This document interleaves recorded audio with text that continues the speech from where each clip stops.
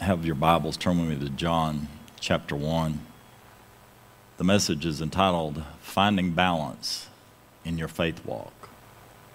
We have to have balance in every area of our life. Everything has to have balance.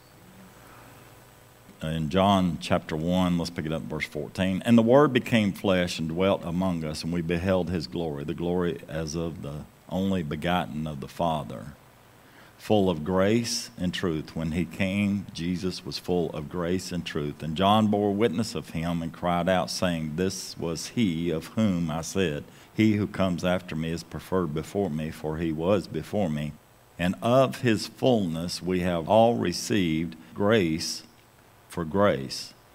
For the law was given through Moses, but grace and truth came through Jesus Christ. No one has seen God at any time, the only begotten Son, who is in the bosom of the Father.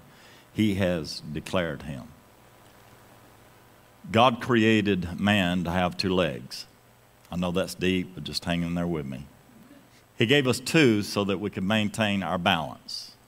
To further help us keep our balance, the Lord has also given us an equilibrium.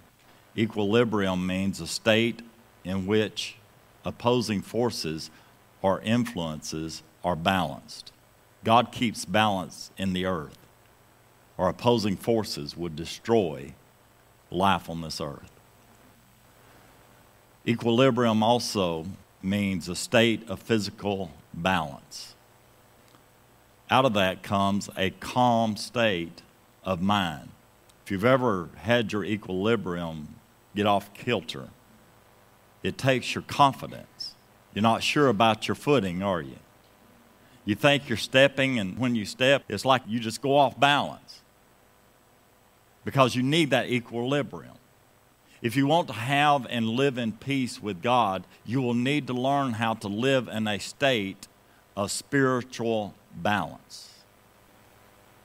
If someone says something to you and it causes you to lose your peace, you need to go to God and ask Him why their words took away your peace, and then let Him show you. Don't let anything or anyone take your peace. If something happens in your life that causes you to lose your peace, you need to go to God and ask Him why you allowed yourself to let your peace be robbed from you through that event. As we learn to walk in balance, we will also walk in peace with God. God introduced the law through Moses, the prophet. Say prophet. But God introduced both grace and truth through Jesus Christ, His Son. Say Son.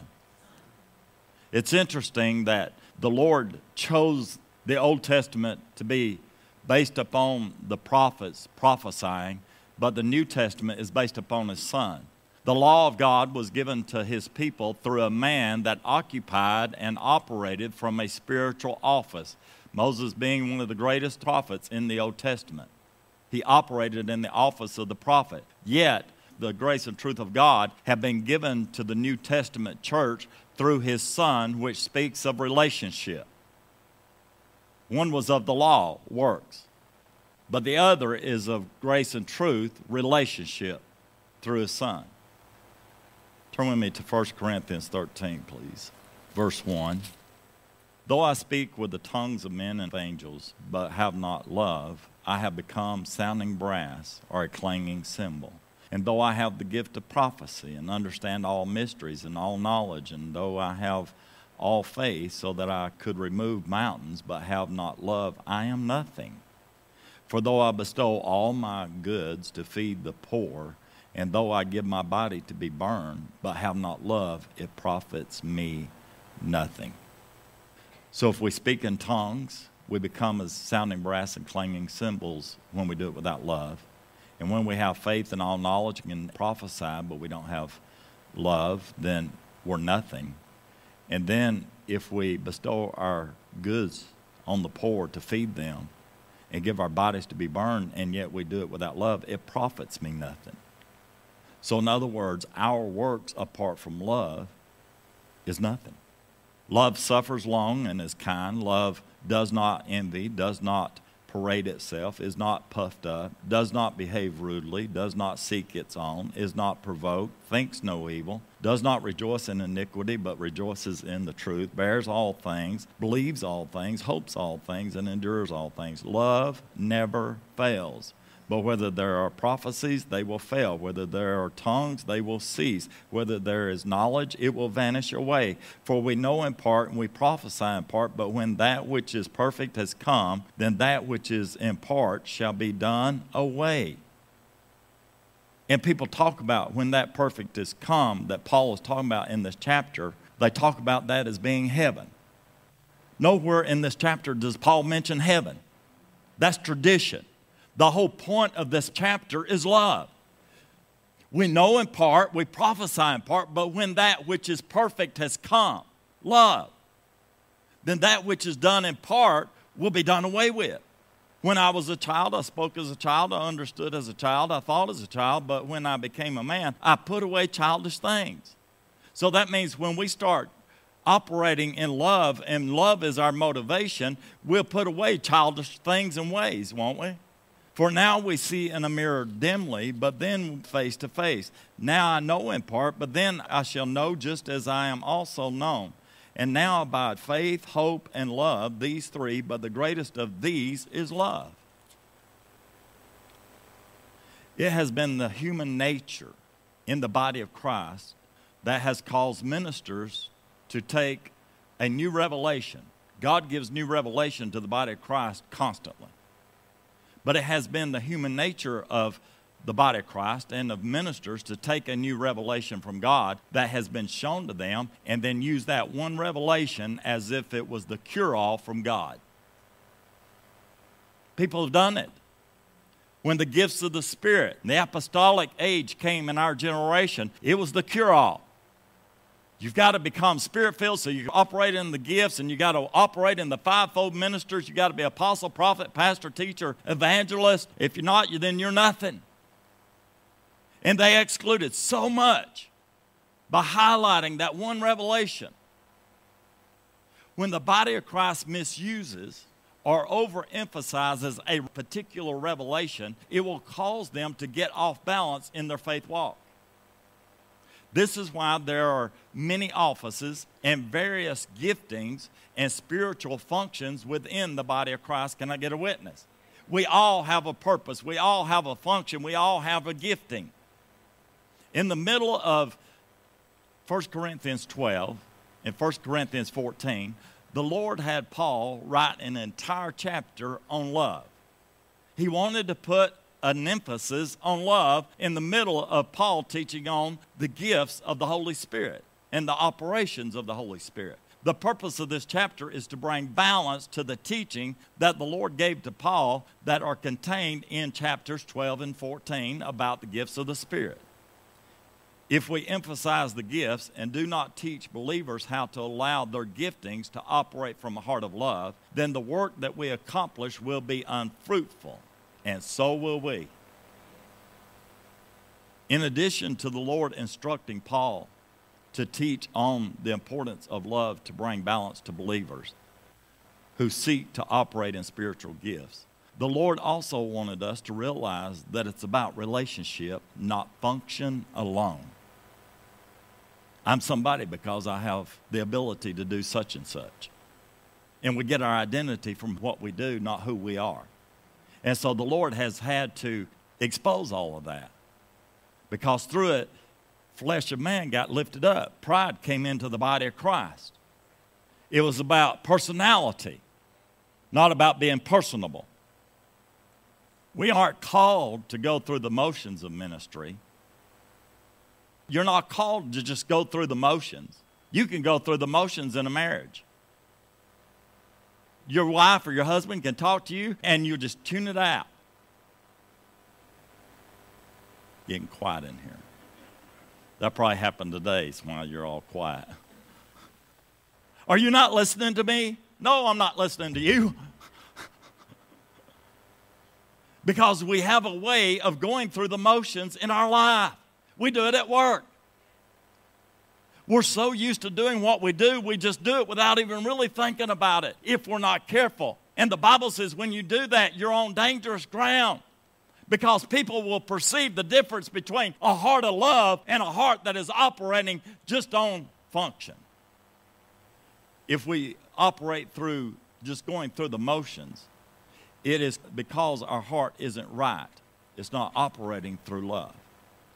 For God so loved the world that he gave not a prophet with tablets of stone, but he gave to the world his only begotten Son, who was filled with grace and truth for the remission of our sins and to bring balance into the body. We must maintain a right relationship with the Father so that we are able to maintain a balanced life in the Spirit. We have to have a right relationship.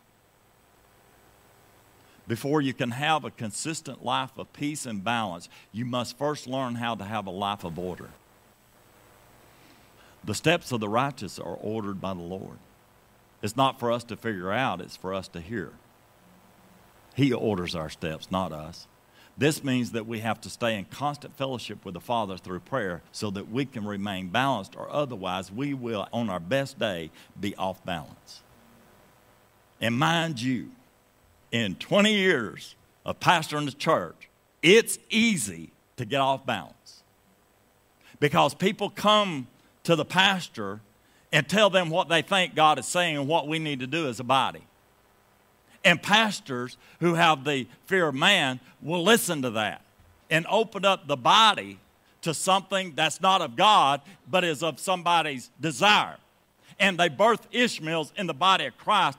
And God says, because you birthed this Ishmael in the body of Christ in this house, I've got to come in there, I've got to expose it. You got to repent, get your heart right, because you listen to a person, you listen to the pressure of man to do what they wanted to do instead of I told you to do. Now you've got all the sheep confused because they're not hearing from me, they're hearing from that person that wanted you to do this, and you gave into that. So now I've got to straighten all this mess out, expose it for what it is, and then introduce what I was wanting you to do that you didn't do to start with.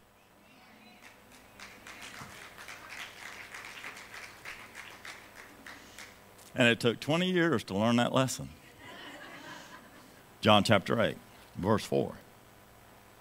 You know the story. This woman's caught in the act of adultery. And if you don't know it, you can read John chapter 8. But let's pick it up verse 4. Then the men who brought the woman to Jesus said to him, "Teacher, this woman was caught in adultery in the very act. Now Moses in the what? In the law commanded us that such be stoned, but what do you say?" This they said, testing him, that they might have something of which to accuse him. But Jesus stooped down and wrote on the ground with his finger as though he did not hear. So when they continued asking him, he raised himself up and said to them, "He who is without sin among you, let him throw a stone at her first." And again he stooped down and wrote on the ground. Then those who heard it, being convicted by their conscience, went out one by one, beginning with the oldest even to the last. And Jesus was left alone, and the woman standing in the midst. When Jesus had raised himself up and saw no one but the woman, he said to her, "Woman, where are those accusers of yours? Has no one condemned you?" She said, "No one, Lord." And Jesus said to her, here's what Jesus said. You've already heard what the law said through Moses. Stone such a woman. And this is what Jesus told her. And Jesus represents what? Grace and truth. Neither do I condemn you, but he says, go and sin no more. That's what grace and truth does. It's not just grace. It's grace and truth. You can't have either or you're off balance. Grace and truth. I don't condemn you. Don't do it again. Or I will whoop your britches up one side, down the other, and you'll wish you never seen a man. This is a great New Testament example of the law of God meeting face to face with the truth and grace of God. That's why I love this story so much, what it represents. Just because God allowed a transition to take place where the law was fulfilled through Jesus, and the Father introduced a new covenant that is based on grace, it does not mean that we can live any way we choose. We can't allow ourselves to cast off all restraints. just because we're under grace and not under the law. Because we know under law, you get caught, you die. We're not up under that. So people think, well, since we're not under that, we'll just cast off all restraint and we'll live this way. And there has, to a degree, a large degree, in the body of Christ, especially in the last 15 years, been an abuse of God's grace in the teachings, especially in the teaching arena of grace, and how it is allowing people to cast off all restraint. Because God loves you. Jesus loves you. You're under grace. You're not under the law. And so there has been that element of people in the body of Christ that have thrown off restraint. If people that are taught the law weren't balanced in it when they were taught it, when they are taught truth and grace, they won't be balanced in that either. If you're not balanced when you're taught one thing, you won't be balanced when you find out something new. Because the problem isn't with the law. The law is good and holy. The problem isn't grace and truth. That is holy. The problem is us, how we perceive the law and how we perceive truth and grace. People have a tendency to go from you can't do anything to you can do as your heart leads you to do. Do you see the polar opposites? Under law, you can't do anything. Under grace, you do whatever you want to.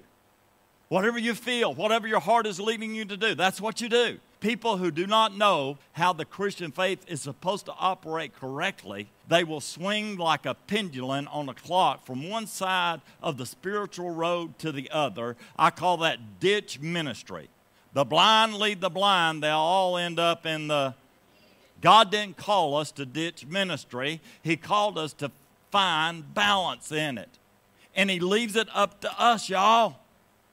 You've got to find the balance. You've got to seek Him with your whole heart and call upon Him while He is near, so that when you call out unto Him and say, Lord, I'm not feeling this balance thing. I need that in my life. Show me balance in this area of my life. I just don't feel right about it. And God will start showing you balance. He'll start bringing Scripture to your heart. And when you read it, He'll bring it out to you and say, this is why you're not feeling balanced. You're not applying this Scripture to your life.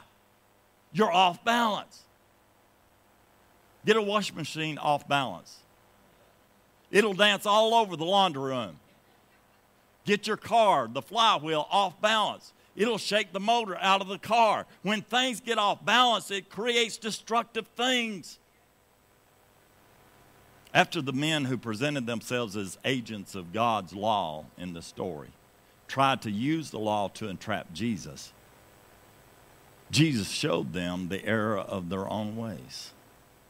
He let the men know that they weren't living out or applying the law of God correctly to their own lives. Jesus showed them that. Says, you act like, I'm paraphrasing, you're carrying out the law of God and applying it correctly, but you're erring in the way that you're doing it because you're picking and choosing who you can condemn and who you will let go. You're letting the woman go, and yet you know where she's going to be and what time she's going to be there, and you know what she's going to be doing. How do you know all of that except you've been with her, maybe? And you let the man go? Where's he? See, they were picking and choosing. Isn't it interesting that preachers that preach the law and preach clothesline doctrine, that they'll put the people under their thumb, but they themselves won't keep, and when somebody finds favor with them, they won't hold their feet to the fire either. Because it's done by man through flesh and not through the Spirit of God with balance. So they were using God's law to condemn others while they themselves could do as they wanted. They were treating themselves not as agents of the law to carry out the law. They were using the law as if they were the giver of the law. Look at the balance that Jesus, who, by the way, is the Son of God, who operated from the position of sonship and not an agent on assignment from God of the law. Look at the balance that Jesus brought to this situation. The law that the men refused to keep didn't seem to impact their hearts at all. Do you think about that? Do you know how deviant these men were? They were manipulating and using the law both against that woman, but more importantly, against Jesus. They used the law to tempt him that they might find something of fault that they could use against him. That's deviant behavior. Their hearts were not right. And it doesn't show up until Jesus says, he that is among you without sin, let him first cast a stone at her. Instead of the law convicting the men of their own sins, they were prideful and self-righteous, meaning full of themselves, because they found fault with Jesus. Perhaps in part because they knew that he dined with and spent time with the sinners and tax collectors. That really bothered them. Why is it that your disciples don't wash their hands before they eat? Why is it that y'all worry about washing the outside of the vessel, but the inside is dead man's bones? Vipers? It bothered them. Why does your teacher hang out with tax collectors and publicans? Because he associated. You can associate with people without being attached to them. See, we've got to understand this revelation. You can associate with sinners, you can associate with things, but you cannot attach yourself to those people. I'll get in your boat, but I won't do what you're doing. Because if I get in your boat, I get in your life, I'm going to let the light of God shine through me and show you the error of your ways. I'm not going to do it. The light of God in me is going to do it through me. Because the love of God is in my heart and it's going to shine out. And when the love of God shines out and the light of God is shining out, you don't have to preach to people. Your lifestyle will preach to people. They'll be so convicted they'll get up and walk out of the room. When you walk in, when you try to talk to them, they'll turn a deaf ear to you and walk away from you. That's the body of Christ, y'all. That's what we've got to get back. Now, I done gone ahead and started preaching, but I might as well preach because that's exactly where the body of Christ has got to get. When our light is so bright, it causes them, the darkness in them, to start screaming out and say, have you come to torment me before my time? Act religious. Demon knows when you're religious. And he knows when you got love. Jesus exposed their hypocrisy with his grace and truth, while at the same time, y'all, freed the woman from death. That's what balance does.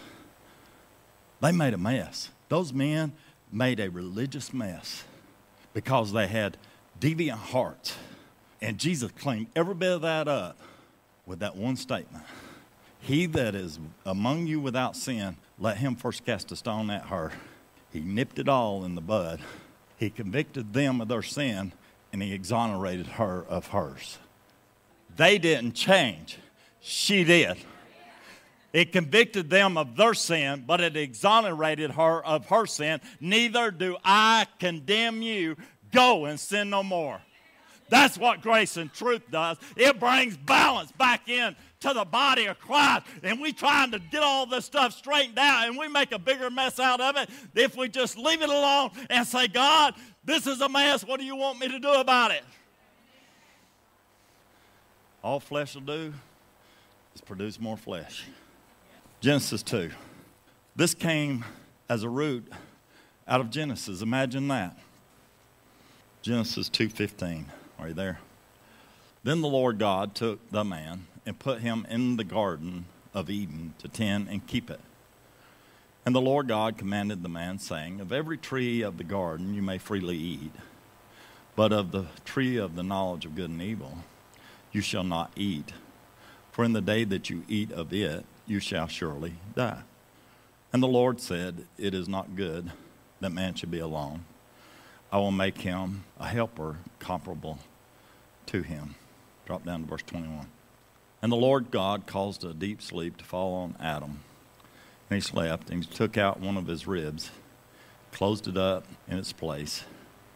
Then the rib, which the Lord God had taken from man, he made into a woman, and he brought her to the man. Notice that Eve didn't even exist when God placed Adam in the Garden of Eden. She wasn't in existence when God warned him of the tree of knowledge of good and evil, not to eat of it. For in the day that you eat of it, you will surely die. Nowhere in the discourse between God and Adam, does the Lord God tell Adam not to touch of the tree of knowledge? Nowhere. Look at Genesis 3:1. Now the serpent was more cunning, more crafty, more subtle than any beast of the field which the Lord God had made. And he said to the woman, has God indeed said, you shall not eat of every tree of the garden? And the woman said to the serpent, we may eat of the fruit of the trees of the garden, but of the fruit of the tree which is in the midst of the garden, God has said, you shall not eat it, nor shall you touch it, lest you die. Where did she get that phrase? Nor shall you touch it. Why was the phrase, do not touch, added to what God said? Now, we could suspect that all day long. Unless it's revealed to us, it'd just be another opinion. If this phrase was added by Adam and or Eve, did that phrase keep them from touching the tree? No. So anything we add to God's word to get somebody to do what we want them to do is not going to keep them from doing what we don't want them to do. Did it work for Adam? Woman, don't you even touch that. My siblings, all 6 of them, and I were raised under the Eve doctrine. I'm not saying mom and daddy did it, but we were raised under the Eve doctrine. We couldn't do hardly anything because most everything was of the world. Anybody else raised under that doctrine? And couldn't go anywhere because that's where sinners go and sin. I didn't know what a roller rink was. Bowling alley, what's that? God forbid you even mention the drive-in. Here's where we could go. We could go to the grocery store. We lived for Saturday morning. Cartoons in the grocery store. It's the only time I remember getting out till I was 38. And we could eat. Thank God for food. It was the highlight of our day. Now, it wasn't quite that strict, but it was close, and you get the picture. I used the example of Eve and the phrase, do not touch it, to highlight how we can get off balance in our faith walk. They added, do not touch. We want to make sure that those we are responsible for will do what we tell them. Unfortunately, we have allowed the spirit of fear to creep into our faith walk so that we add it into our commitment to live for God in the world. In other words, we scare people through fear into obeying what God said, and it's wrong. Now, you go out there and you do that, you play that, you're going to fall and break your neck. Fear. Don't do that. That's all you got to do. Don't do that. And then when they do it, whoop them. Worked for mom and daddy. And they didn't have repeat offenders. Buddy, when daddy whooped you, you know you've been whooped. Hey, wasn't no more. Hey, let's go do it again. That didn't hardly stick. I don't know who taught parents about hickories. They go out there and get those hickories about 12 feet long. And I always strip the leaves off of them. Now, those leaves were given to hickories for buffering our flesh from the stems that are underneath those leaves. Can I get a witness? And they go and strip those off. And you look at that thing, that skinny whip, and it goes whoosh. So we institute fear to try to scare people into being obedient to us. And it's wrong. Fear has been a very big tactic in the 20th century. Last century, it was used a lot to hold people's feet to the fire. Now, here's the problem.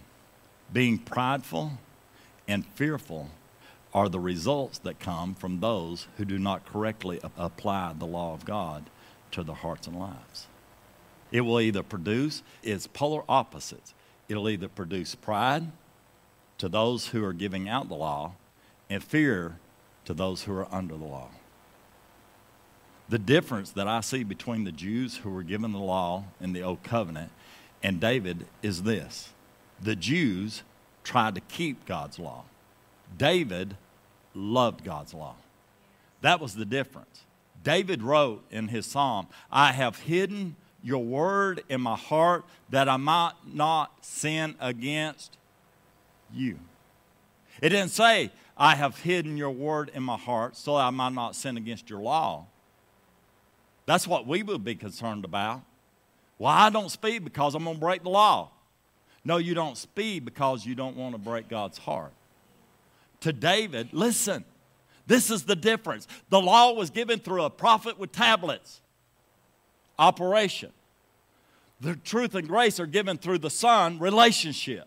To David, it wasn't about breaking the law of God, but to him it was about not breaking the heart of God.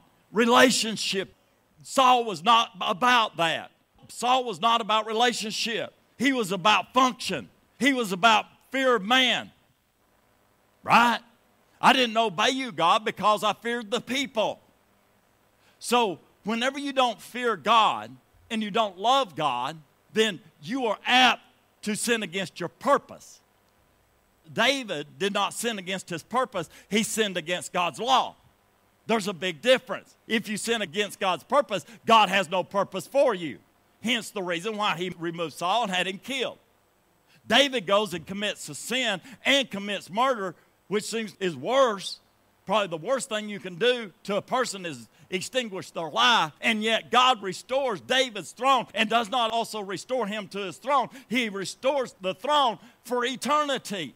Why? Because David sinned against the law. He did not sin against the purpose. And when you don't fear God and you don't love God, you're more apt to sin against the purpose of God. 1 John chapter 4, verse 16. Is this helping you? John writes, and we have known and believed the love that God has for us. We believe it. God is love, and he who abides in love abides in God, and God in him. Love has been perfected. So there is a process, just like with faith, that we have to go through where love is perfected in us. And love has been perfected among us in this, that we may have, here it comes, y'all. We're living in the last days. We're living in the evil days that Paul talks about in Ephesians 6, are we not? Matthew 24, Jesus is talking about it. Thessalonians, we're living there, aren't we? That we may have boldness in the day of judgment. Wow. I don't know about you, but when I go before a judge, I don't exactly have boldness. How would you like to go before God as your judge and have boldness in his presence? God wants us to perfect it in love so that in the day of judgment, we're not running like roaches when light comes on. We are standing still and we're bold in God's presence. There is no fear in love. There's no need to run. I've been made perfected in God's love. He is the one that justified me. He is the one that is my adequacy. He is the one who perfects me. He is the one that completes me. He is the one that covers me.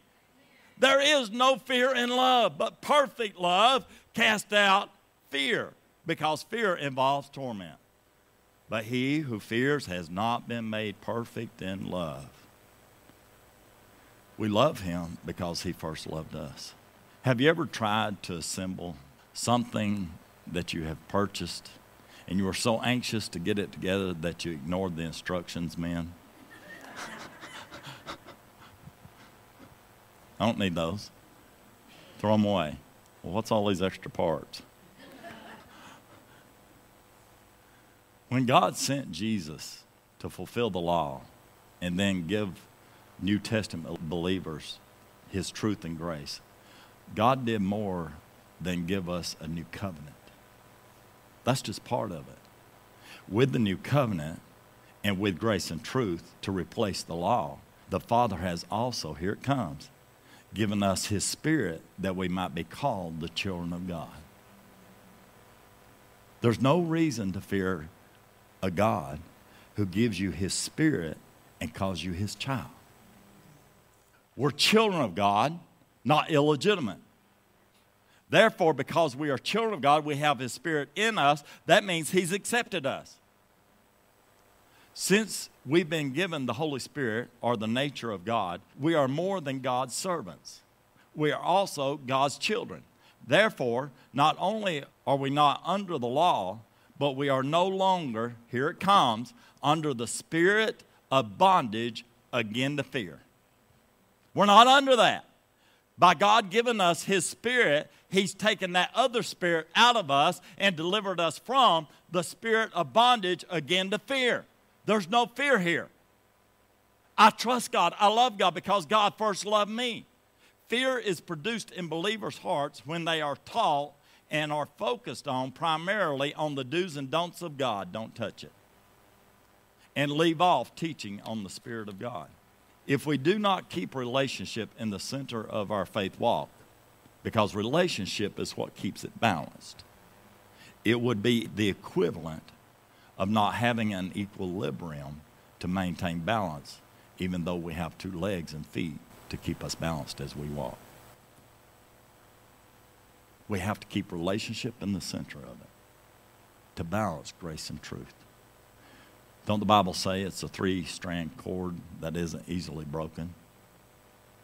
Grace, truth, and the Holy Spirit. He will show us how to correctly apply grace and truth to our lives. Work out your own salvation. He will show us how to correctly apply grace and truth to our ability to judge correctly. And He will show us how to correctly apply grace and truth to our commitment to the Father apart from fear and pride. How would you like to escape fear and pride? There are 2 pits that believers can fall in when they're not walking in balance. Without a healthy communion with the Father through the Spirit, people will do exactly as they are currently doing in the church world. They will cast off all restraint. They've been taught sloppy grace. Many children who were raised under the law of do not touch and fear, when they became adults, and there's statistics to bear this out, when they became adults, many didn't know how to do marriage. And they didn't know how to raise children that were balanced, or how to walk in the Spirit with balance. It's very destructive to not be balanced in our faith walk. This is sobering, y'all.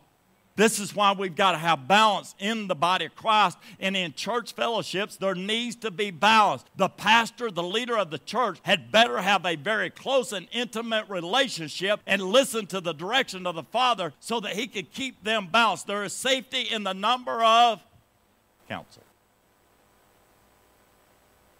Because if you don't, fear and pride will destroy marriages and families. And we're living with the results of that right now. Well, we just came out from under the law. God saved us. Now children won't listen to the parents at all. You try to correct them. They ignore you. You tell them to do something. They walk away from you. Well, when I was a kid, I'd pick myself up if I did that. We lost the fear. Because God says it's got to be done out of love. There's where we're at. We've got to teach people what God's kind of love is. You ready for it? There will be a test. 2 Corinthians 5. Here's the balance. I was telling somebody, had a friend, and the friend was warning their children of something, inundating them with emails and stories and stuff, warning them, don't do this. And parents who aren't taught what I'm about to say destroy their own relationship with their adult children. And here's why. When we were raising our 3 sons and they became of age to do what they wanted to do, we tried to, for lack of a better term, control them, because when they were young, we wanted to protect them. Everything had to be perfect. Everything had to be righteous. Everything had to be godly. And we did that to protect them. We wanted them to be perfect children. And so you protect them. When you raise that child up and they come to the age of accountability and you're still trying to protect them, that protection goes from protection to control. And if you don't make that transition, that you're not dealing with little children any longer, you're dealing with adults. And you try to make them do things that you think will protect them when they don't feel the convicting power of the Holy Spirit to do it, then they will see that as control. And here's the problem. When they read, listen to what the Spirit is saying, because there are families that are suffering because of this. Ignorance will destroy families. They try to control and manipulate people, their children, their grown children, through this. And so whenever you do that, what you're doing is you're not respecting them as an adult. You're not letting them and releasing them to be adults. And they pick up on not what you're telling them to do. They pick up on, and this is what I hear, I don't respect you. And they will start resenting you for not respecting them. And then it escalates, because when they build up resentment against you, they oppose you and draw back from you, and you feel that drawback, and you will feel the need to want to push the wall. And that will escalate until eventually the relationship will be breached and they'll leave you. And so, what you have to do is, you've got to change your methodology. They're adult children. You speak wisdom into their life, and you respect them as adults. And if they choose to make their mistake, all the do not touch laws you can throw at them will not keep them, because your do not touch laws will push them into it. And then they will blame you for why they are in jail. So what you do is say, you know what? This is what we had to do. If that's what you want to do, that's between you and God. It's on you. They end up in trouble. They knew what happened. Mom and Dad didn't drive them there. They drove themselves. And so you have to release them. And releasing them. Jesus himself had this issue with Mary. And he's Jesus.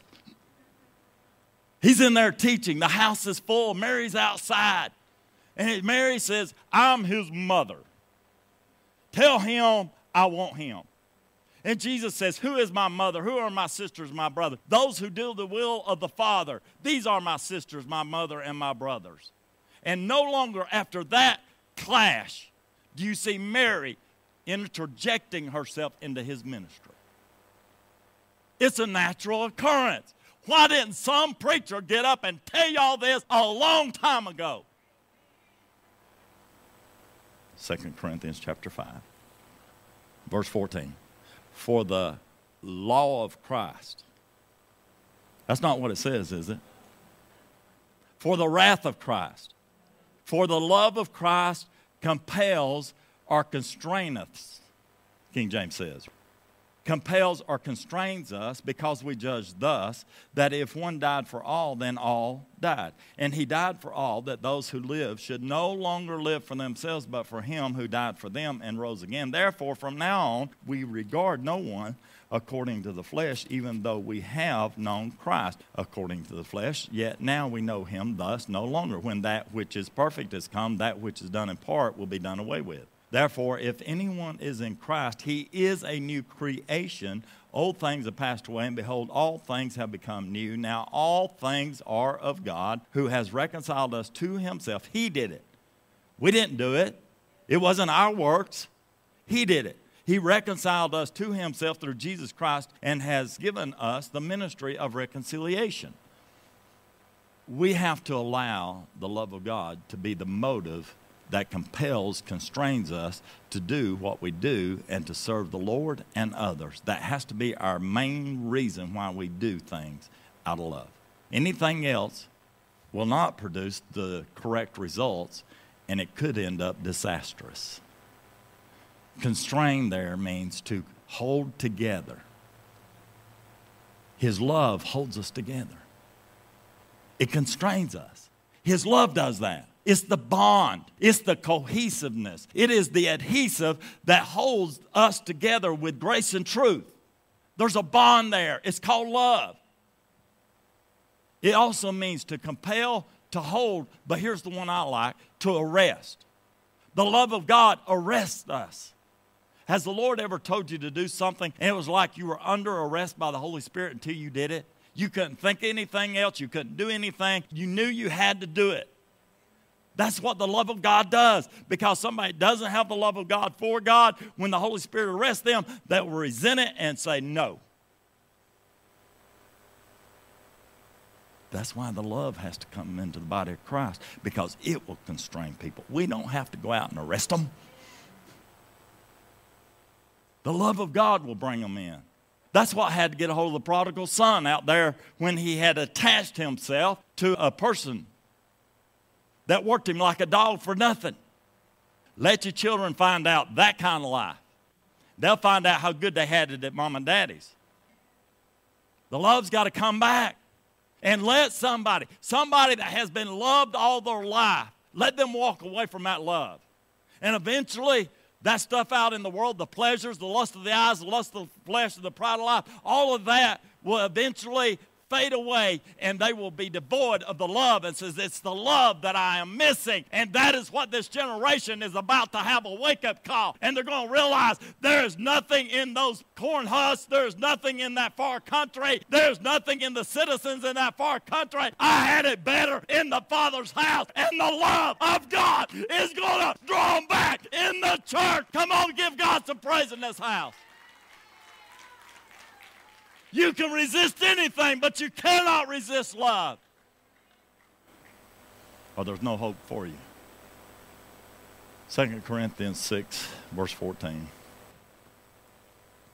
Do not be unequally yoked together with unbelievers. For what fellowship has righteousness with lawlessness? What communion has light with darkness? What accord has Christ with Belial? Or what part has a believer with an unbeliever? Here it is. And what agreement has the temple of God with idols? How can two walk together except they're agreed? For you are the temple of the living God, as God has said. I will dwell in them. I'll walk among them. I will be their God, and they shall be my people. Therefore, since he has said this, come out from among them. Be separate, says the Lord. And here it is. Yes, it's in Scripture. Do not touch. Do not touch what is unclean. And I will receive you, and I will be a father to you, and you shall be my sons and daughters, says the Lord Almighty. So I looked up touch there. It says, see Eve. Touch literally means to attach oneself. Touch not. Don't attach yourself to the unclean. It's deeper than don't touch. We're in the world. Paul says, where are you going to go that you ain't going to be around sinners? I paraphrase that scripture. That's literally what he meant. It's where you latch on to someone or something that God has convicted you by his Holy Spirit not to be in communion with, and you attach yourself to it or them anyway. The Lord is requiring us. This is the word of the Lord for the hour. God gave it to me down there in Augusta. He says, tie 2 Chronicles 7:14 with this scripture here in 2 Corinthians 6. That is exactly what God is calling this body of Christ to. He's telling us to humble ourselves, pray, seek his face, and turn from our evil ways. He will hear from heaven, forgive our sin. He will heal our land. But he says here, come out from among them, touch not what is unclean, and I will receive you. That means I will take responsibility for you, and I will be a father to you, and you will be my sons and daughters, not just my people. I'm going to make you my sons and daughters because I'm going to be responsible for you, and you will be accountable to him, says the Lord Almighty. That is exactly what God is saying to the body of Christ. Come out from among them. Don't touch what is unclean. Don't be associated. Don't be connected to. Don't be attached to that which is unclean. That which God has told you in his word or by his spirit is unclean. Get away from it. Get as far away from it, because that is exactly what is bringing judgment on America and on the house of God, because people are not living holy in the body of Christ, and you will through the flesh bring judgment upon yourself. It has nothing to do with God. It is us doing it, and we've got to take responsibility for it. Come out from among them.